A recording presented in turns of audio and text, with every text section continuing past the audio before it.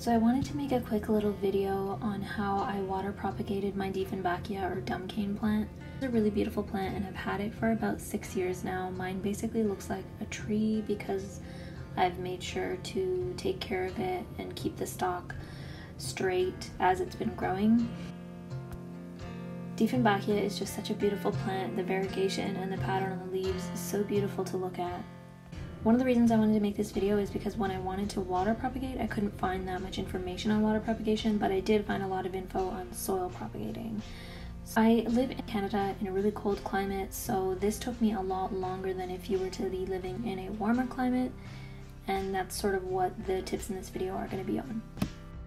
The first thing you want to do is make sure you're wearing gloves because the sap from this plant is very irritating and my rash lasted about a couple hours and it was not fun.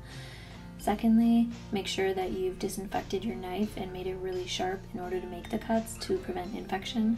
I basically cut from here and here, making sure to include at least 2 nodes in the cutting. Those are basically where the roots are going to be coming out from, and you should have a cutting about this size.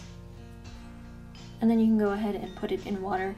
Because I'm in a cold climate, I put mine in an east-facing window where it would get plenty of morning light and then indirect light throughout the rest of the day. If I was in a warmer climate, I would have put it in a southern-facing window so that it gets sun all day. But because I'm not, it did take a lot longer to grow. It took me about 2 months to see any root growth and about 5 months to see the first leaf forming. And this is basically the result that I have now. These are the roots that I've got on most of them, and some of them have leaves on them. A lot of them did get leaves and not roots, so that's one of the issues that I faced.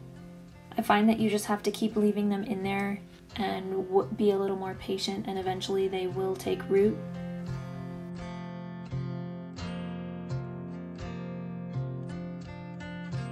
Another one of the issues that I had was rot, so I noticed that the bottom of a lot of the cuttings would continuously get rot, so I would take a sterilized knife and cut off the bottom 3mm or 4mm to make sure the rot does not travel upwards.